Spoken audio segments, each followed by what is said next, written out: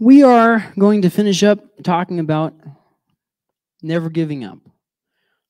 We started this a couple weeks ago, 3 weeks ago, and this is our fourth and final part of it. Just as a brief way of reminder about the different things we've talked about. Why shouldn't you give up? Why don't we give up? Well, the reasons that we looked at, there are more reasons.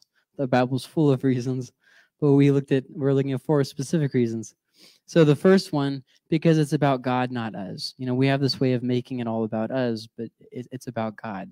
Oh, I can't do this anymore. Well, it's not about you. It's about God. It's I I I just don't know where to go in life anymore. Well, it's not really about your direction in life. It's about God. It's something different. When you go through like a chronic health issue kind of thing, the thing is it kind of humbles you, because men have it in them to just kind of be sufficient and be a provider and a protector and those kinds of things. But when you go through health issues, you kind of lose a bit of that, and it's a little bit hard to, because you feel like you lose a bit of your identity. So it's just something that you learn, that it's not about you or your strength or your accomplishments or where your life is headed. It's about God. And then we looked at 2 weeks ago, we shouldn't give up because, like Galatians tells us, something will eventually come of it. If you don't give up, there will be a result that comes. And then last week we looked at, because in 2 Corinthians, because of the greatness of the ministry that we've been entrusted with. We have this glorious ministry, something that not even Moses had. We have something that's even bigger than anything that Moses had. And so because of that, we don't lose hope. We know that the message is great, it's life-changing. Well, tonight we're going to end. Well, before we go to that, so all these things, I think we can summarize all these things. The core of all this is really because Jesus lives. Why shouldn't we give up? Because he lives. And I think that all these things really revolve around that fact. And Jesus is not just the hope of the resurrection. He's not just the hope of heaven. All those things, those are good things, yes. But Jesus is also our hope for continuing on in life, especially when you don't feel like there's anything left to do, anything left to go. So tonight we're going to close up with talking about Philippians. We'll start in 1:21 through 26. And I don't know why I said we'll start there. We're only going to read Philippians 1:21 through 26. And it's a short book. If you have time this week, just read it through a couple of times. If you just read it straight through, you can finish it in about 15 minutes. If you're really, really slow, it might take you an hour. I think 1 hour is not too long to read the Bible. You just give it a try and see, what you can do. If you have a hard time reading, maybe your eyesight's going out. They have a lot of Audible books, a lot of listing Bibles. So, you do have options. Back in the day, we just kind of hope that somebody comes over and reads to you. Well, we aren't living in those days anymore. So, Philippians 1:21 through 26. And I'll read through the whole thing, and then we'll go verse by verse, kind of like we did last week. For to me, to live is Christ, and to die is gain. If I am to go on living in the body, this will mean fruitful labor for me. Yet what shall I choose? I do not know. I am torn between the two. I desire to depart and be with Christ, which is better by far. And in all of us, we have that longing to depart. We long for a place where there's no problems. We long for a place where, we can find joy and happiness. And we long for a place where we won't have our earthly pains and or get up in the morning and fall cranky. That's heaven. That's heaven. And right now, it's the hope of glory for us, right? We are running a race that we hope to finish well. Well, when that moment comes, it's the race is finished. There's no more hope of glory. It's the realization of it. And but it is more necessary for you that I remain in the body. Convinced of this, I know that I will remain, and I will continue with all of you for your progress and joy in the faith, so that through my being with you again, your boasting in Christ Jesus will abound on account of me. Now, Philippians is one of those books where if you read it when you're a kid, it means one thing, and it has a lot of really easy to remember verses. I can do all things through Christ who strengthens me. Different things. It was really easy verses to memorize. But as you get older, they mean something different. And then as you start having health problems and age problems, which we all do, it means something completely different. And there are some things in this book that I never got I've been in ministry almost 20 years. It's 17 years. And there's some things I really didn't get until the last about 2 years of ministry. So if you're wondering how long you have to be in ministry before the Bible really starts to, I don't know, but 15 years on this part. So you'll never know unless you try, right? So first off to me, to live is Christ and to die is gain. Something that I missed, and this blew my mind, okay, because I've read these verses 1,000 million billion times. Life isn't just pain. Now, you might not see, like, well, what are you talking about? Just hold on. Have you ever been in that place where everything seems to be going wrong? You're like, life is nothing but pain. I'm doing nothing but losing. There's no winning left for me. Well, that's not what Paul says. For to me, to live is Christ. That means life isn't just pain. And I'm going to take this a step further for those of you who have served in ministry. Maybe you didn't feel appreciated. Maybe you feel like your ministry failed, whatever. Ministry isn't just disappointments. Are you getting what Paul is saying here? To live is Christ. Not to live is the grudge, the sledge, the daily going through the mud, what you call the trudge, and not the daily trudge through the mud. This is more than that. Okay, when we start getting the idea that ministry is nothing but problems and life is nothing but pain, it's our perception of reality that has changed, not reality. See, when we were kids, these things were still happening. People were dying all around us, right? People were getting sick, just like before. Then we get older, we just notice it more. And so we spend all of our mature life looking back on all the suffering. See, life never changed. You think people just started dying and getting sick once you got older? You were doing it the whole time, all around you. The only thing is when you were a kid, you weren't looking at that. You were looking at something else. You were looking in the distance, right? Somewhere along the way, we lost our vision. When we were kids, it was easier to serve God. It was easier to sing songs. And when we get older, we feel like, oh, we got to, we just feel kind of stupid. We got to do things to, make ourselves look cooler or whatever. And we just lose that bit. So let's just start at the real basic of this verse. Life isn't just pain and ministry isn't just disappointment. It's Christ. Now, you might say, okay, so what does that mean for it to be Christ? Paul says this, to share in the life that starts here in this life and resurrection, that's continues on into the next life, of Christ, we have to share in his sufferings. For me, to live is Christ. It's part of fulfilling what God is trying to work in me and my character. You see that? To living is allowing God to allow to work character in me. It is sharing in the sufferings of Christ. So what does that mean? Well, it involves obeying God and suffering for it. Not just doing the right thing, but suffering for doing the right thing. If you've never done that, I don't know if you can say that you've really ever done ministry. 90% of ministry is trying to do what's right and getting mistreated for it. And that's not a sob story. That's just the way of life. When you do good things, like how many times as a kid did you have an opportunity to lie about somebody or to rat on somebody and you would have gotten off scot-free, but you did the right thing and you ended up getting in trouble for it? You ever did that as a kid? I know I did. And I'm sure I'm not the only one who did that as a kid. So we obey God and we suffer for it. That's part of that living as Christ. It's not something, oh, great, I have more problems to face today. No. We're going somewhere. To live is Christ. God is taking us somewhere. He's changing our character. He's working in us. It's not just another trudge. If you think that today is nothing but problems, you're missing the vision of what God has for you, for the community, for your family. You're caught up in yourself. And what did we learn about week 1 of the Never Give Up series? It's not about us, it's about God. When you make things all about you, of course you're going to feel hopeless.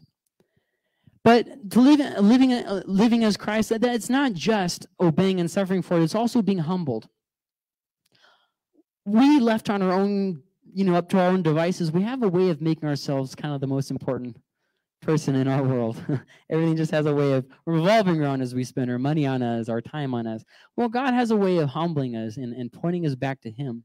You know, when you go through a hard time, God wants it to be your motivation for seeking him. You get that? When you go through serious health problems, for instance, God wants you at the end of it to be closer to him than you were at the beginning of it. But what we do is we detach from God. We stop seeking him. We isolate ourselves from one another because it hurts, right? But that's not the way to grow, and that's not the purpose that God has for the pain. So it's being humbled. It's giving our life for others. True ministry, true Christianity. Which, remember, we talked about this last week. All Christians are ministers. Not all are pastors, and that's fine, but all are ministers. As a Christian, we cannot live our life for ourselves, by ourselves. This is not what the Bible teaches. So, true ministry is giving our life for others. Just as Christ gave himself up for us, so also we give ourselves up, not just for our friends, but even for our enemies. That's something that 1 John talks about. Very important stuff that you don't get if you're not reading the Bible. I highly encourage you to stay in the Bible. You know, it'll take a couple of days of reading the Bible through before it starts to change the way you think and the way you feel, especially. But give it a couple days. It'll start changing things. The problem is we want to read the Bible for 5 minutes on one day and think, okay, now there should be results. And there's not going to be results that quick. It just doesn't work like that. And nothing really does. I mean, yeah, you can do drugs and it gives you a temporary high, but then you feel worse in the end. So yeah, it reacted quicker, but then it left you in a worse state. When you seek God, it doesn't do that, you know, what's it called? Roller coaster. It doesn't do that. It does like this. Slowly you start having improvements. But the thing is we go like this and we're like, okay, well, that was fun. I'm going to stop reading my Bible. Well, it's not taking us anywhere. You got to give it time. You got to seek God. Seeking God isn't just, today I'm going to read my Bible and pray. It's changing your mindset to where God is the center of your life. So I can be proud of my struggles in life, and you can be proud of your struggles in life. Because why? Because they are badges of your service to Christ. Don't carry around your hurts and say, look at all the pain that I've suffered. No. Look at all the things that God has brought you through. As you go forward, yeah, it hurts. Do you know who makes the best pastors? The ones that have been hurt the most.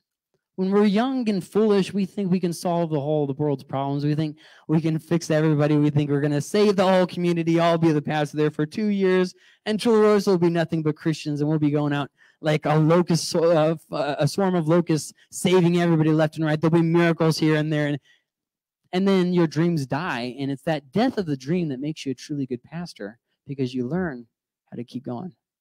And it's no longer about you and your dreams, it's about God and his vision. See, it changes.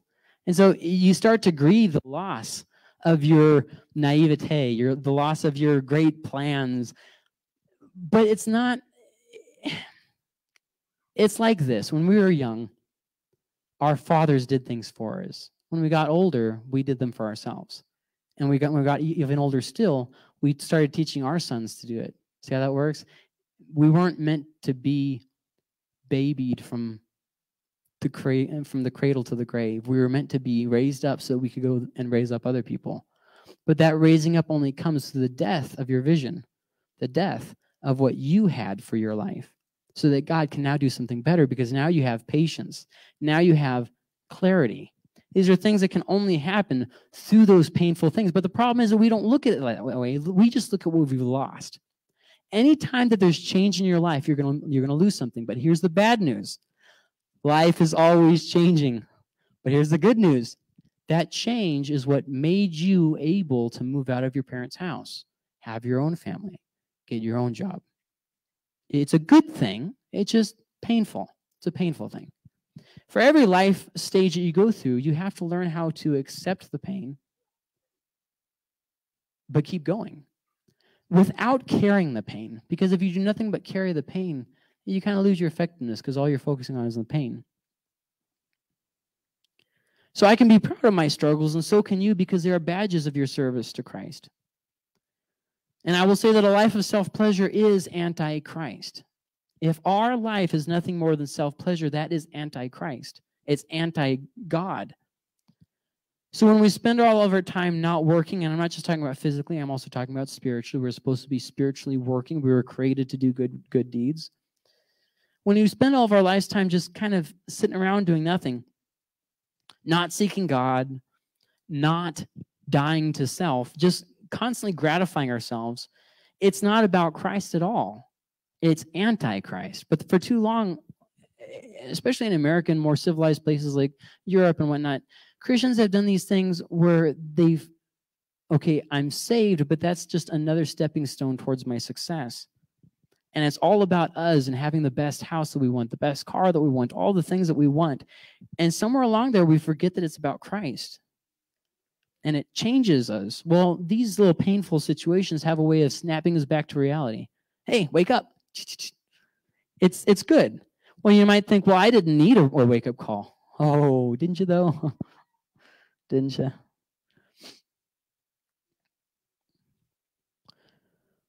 It's about, it's about Christ, not us. So to live then is Christ. But then he says this, he says, but to die is gain. Why is to die gain? Well, first off, I just want to point this out. He's not talking about suicide. He's not talking about taking your own life. Okay, just kind of clarify that. But then second off, to die is gain because you gain Christ's righteousness, and you are no longer in danger of being disqualified from the race that you are running as a Christian. Every Christian is running a race. And when we die, we no longer have to worry about whether we're going to be disqualified. We no longer have to be on our guard and fighting that good fight. So you could say that living is being part of a race. So your life, why shouldn't you give up? Because you're kind of partaking of something bigger than yourself. A race that has been going on for a couple thousand years, and it really has a lot of purpose to it.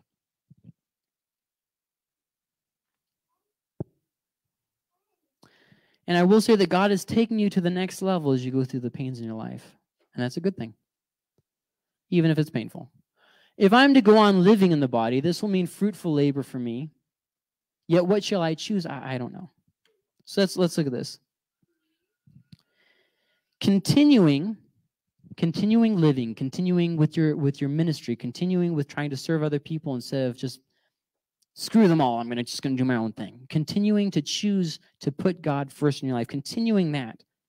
It means something. What it means is fruitful work. And you might say, what fruitful work can I possibly give? I'm not young and strong anymore. I can't do this. I can't do that. I can't do that. Here's the thing. The reason why you're not getting this is because you're comparing yourself to all the things other people can do. But God didn't create us to compare ourselves to what someone else can do. He created us to use the gifts and talents that we uniquely have. Thanks to my new diseases and medications, I can't go outside in the sun. That's fun. I can't lift a whole lot. I couldn't ride my bike more than once every, it was 4 days. Once every 4 days.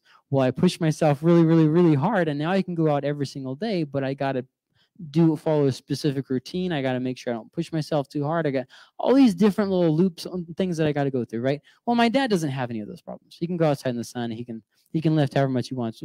I mean, probably shouldn't because he's getting older, but you get what I'm saying. But with that being said, can my dad play the guitar? No, he can't. He can't. Now, why not? Why didn't God let him play the guitar? Well, because he gave that gift to me. See how that works? Everybody's going to have their own thing. So what we get is we get caught up in the things that we can't do. Here's the thing. There are numerous things that everybody can do. And I'll tell you, number one, being an example. When you are constantly overcome, constantly in the pit of despair, and you constantly keep turning your eyes back to Jesus, keep praying. I have this friend whose sister died of cancer. But before she died of cancer, she fought it for 20 years. And she was known for how hopeful she was. She didn't sit around and pout, oh, I have cancer. No, that wasn't good enough. She kept her eyes on God. And I asked him, I said, how? How did you do this? And he said, She had her days, and when those days came, she prayed, she kept seeking God, and she kept going. That's it.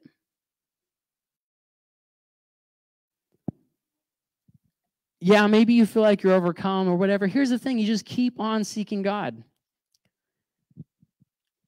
So the example of your life, not that you have everything together. When I was a kid, I thought that's what it meant, to be an example to other people. You had to always have your ducks in a row, never mess up on anything. That's totally not what it means at all.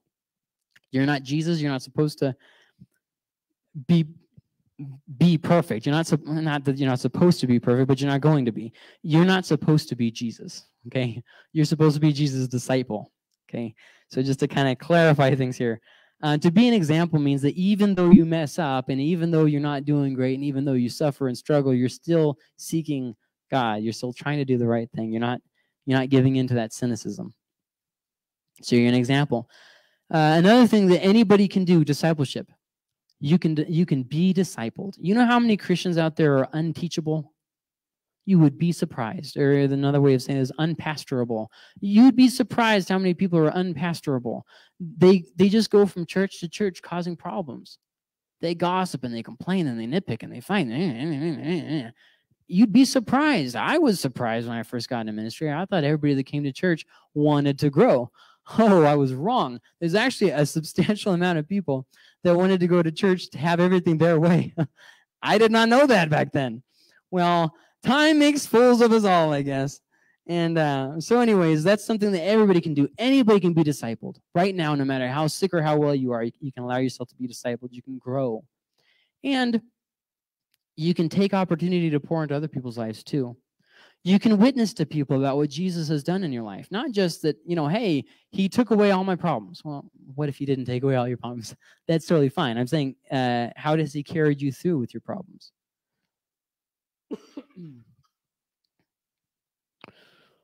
And another thing anybody can do, and this, if you are immobilized by pain, you can still do this. And it's probably the most important thing you can do. Pray. Prayer is something that it's effective when a righteous person prays. James promises us that. It produces something when a righteous person prays. Maybe not exactly what they wanted every time. It's not like you put the money in the coin thing and twist it and the gumball comes out. You know what I'm talking about, with the gumball machine. It's not like that where you always know what's happening or you always know the mind of God or God's going to do it just because you're his favorite. It's not like that. It's like this: you pray and mountains just happen to be moved. Maybe you wanted the mountain just become a valley, but maybe God instead just wanted to show you a way through the mountain. So these are all different fruitful work that God or fruitful labor, as it says in this translation, that God has for us. Don't let your physical limitations stop you from obeying God. So verses 23 through 24, I am torn between the two, life and death. I desire to depart and be with Christ, which is better by far, but it is far more necessary for you that I remain in the body. So some important things he's saying here. It's necessary for others that we keep going. Did you get that? It is necessary for others that we keep. See, when we get to a point of stopping, right, ending the marriage, leaving the ministry, ending our life, that point of just done, I'm giving up. When we reach that point, what we oftentimes forget is that it affects others. It's not just about us. It's necessary for others that we keep going. It means something to them. It teaches them something. Our kids learn by what we fight and what we accept. You can't fight a disease. It's just kind of there. But you can show your kids how to respond with the disease. I don't want my kids to say when they're older, I want them to say that their dad always, was on top of his physical issues. I don't want them to say that. What I want them to say is, Dad had a heck of a hard time with it, but I remember he kept seeking God. He kept praying about it. That's what I want. I want to show my kids what it means to have faith. And I think I think that's worth it. I think that's worth not giving up if I taught my kids faith.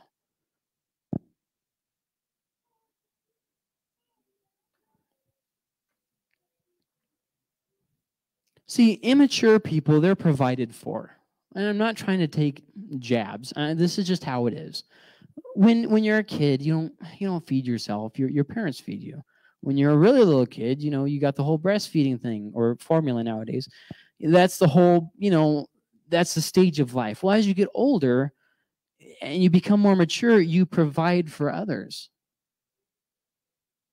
One of the most liberating things you can do is when you go to a job and you get paid and you learn how to not spend every dime, and you start paying things off, and you stop owing people money, and you start paying your own bills, and you I did this.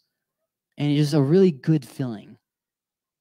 It's easier. I've been on government assistance and off of it, and I can tell you from experience, it's easier to sleep when you're not being provided for by other people as a grown man. It's a lot easier, because something in us was made to keep going. And I feel bad for people because of physical health issues that they can't work a job. And for that, I would say this very simple thing.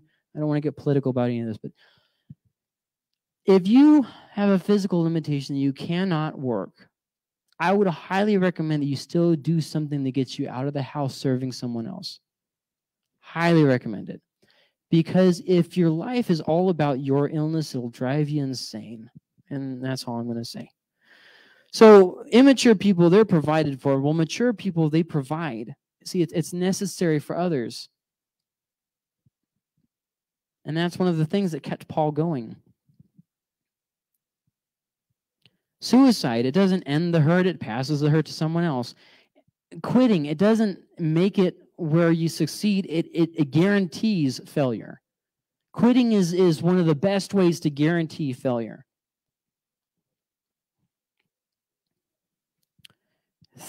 Ministry and this kind of, it's about them, it's not about us. Why don't I give up? Well, because I'm a married man who needs to be there for my wife. I need to be there for my kids. It's not about me. Well, I would much rather just go ahead and roll over and die. Well, once again, it's not about me. So in our living, we can help. We can help ministering to people, building up relationships with other people. Like I brought up a couple weeks ago, it's always bothers me when I can keep stumbling my way forward and I read about another pastor who commits suicide. And it's like, you're not making it any easier for me, guy. It's one of those things. But anyways, so we get to verses 25 and 26, and there's just something really good here that I really want to focus on. But let me read it first. Convinced of this, I know that I will remain, and I will continue with all of you for your progress and joy in the face, so that through my being with you again, your boasting in Christ Jesus will abound on account of me. So there's something really, really, really powerful here that I missed until I started having problems. Convinced of this, I know that I will remain and I will continue with all of you. Why?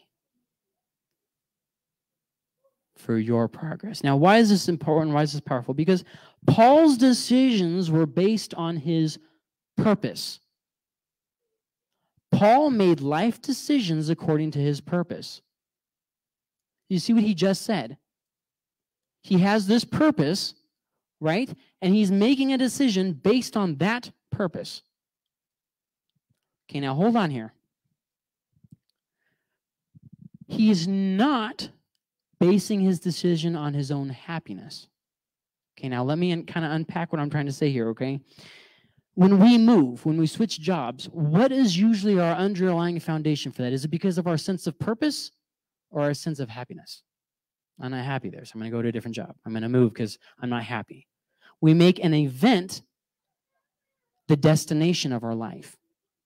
I'm going to move to this place. Why are you going to move over there? Oh, I don't know. See, if you move, that's okay. The move should be based from your purpose. You are being driven by God to a certain place, so you are moving to fulfill that that call that God has on your life. Versus, I'm bored, so I'm going to move. See the difference? The move became the destination. It became the event itself. Life was about that event.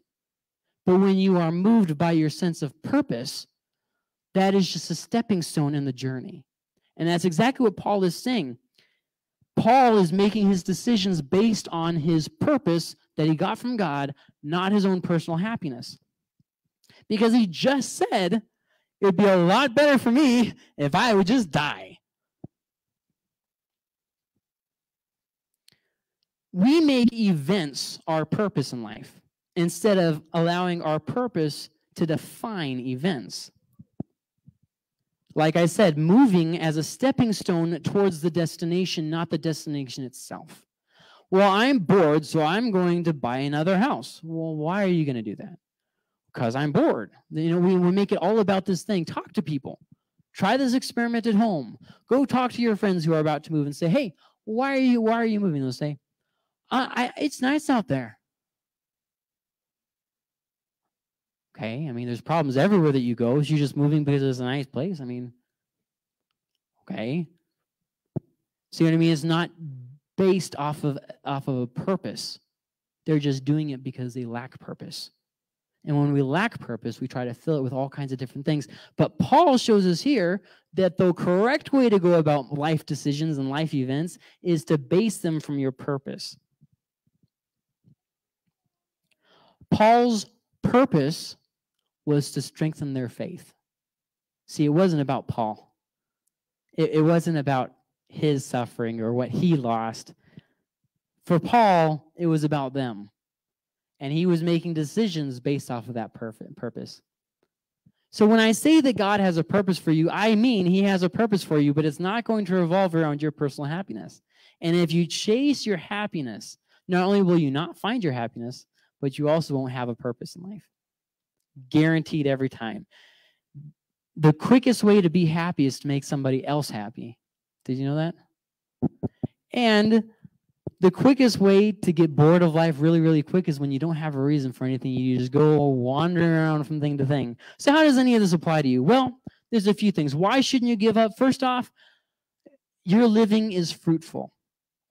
Why shouldn't you give up in chronic pain? Why? I mean, hey, it's a constant pain just to be alive. Why not just give up? Because your living is fruitful. When you're in pain, you can offer prayers that people not in pain haven't even thought of praying.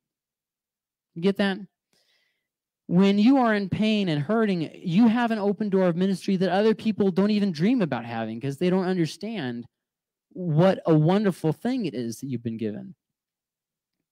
Remember, life is a limited thing anyways. So yeah, you spend a couple days stumbling around, crying around the house, and you get back up and you go. That's just the way things are. Because it's not about you. It's about God. It was never about you.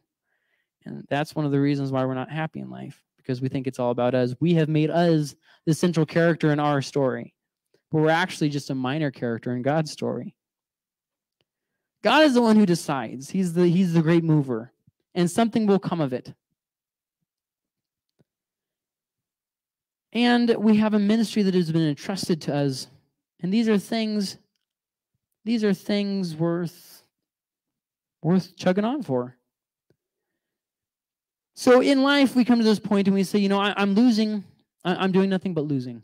I'm losing. I'm losing people. I'm losing things. I've got nothing to show for it. I'm in a stage in my life where I'm doing nothing but losing. Or you get to a point of frustration, you say, I'm only ever losing.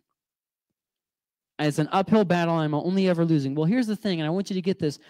Paul didn't see it like that. Paul felt like he was always gaining. And that's exactly what we read about in Philippians 1:21.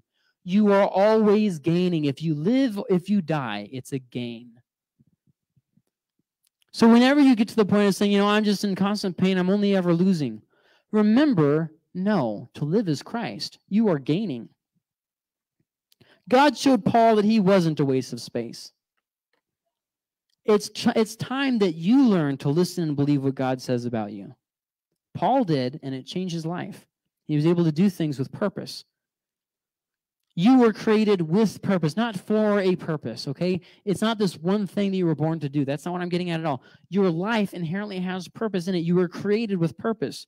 Your existence is purpose-driven. Everything you do comes from what you are. When we rest in what God has done in our forgiveness and how he's changing our life, and instead of thinking that we are getting our own selves to heaven, and we rest in that, and we just seek God, we are free to do things without the weight of guilt and shame. We're able to do things without wondering, oh, have I earned my place in heaven yet? Am I good enough for God's forgiveness? We get to get past that, and we just say, it's about God, not me. And we're able to get to a point where we can do something from the purpose that we inherently have within us to minister. That is a purpose we all, each and every one of us, has within us. Well, I'm just trying to find my purpose in life. Well, tell me when you find it, because I haven't found mine yet. But I do know this, that God has given me skills that I can use to build other people up. If I could summarize what your calling is in one short sentence, I would do it like this: encourage others.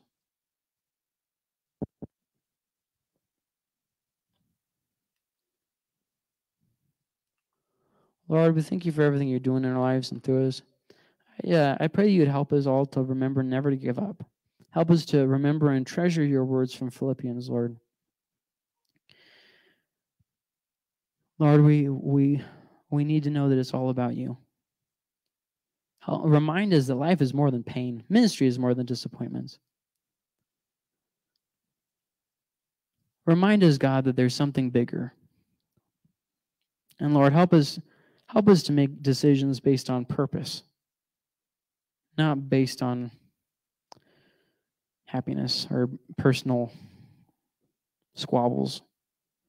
Lord, we thank you for everything you're doing in us and through us. We thank you, Lord. You're a good God. Amen.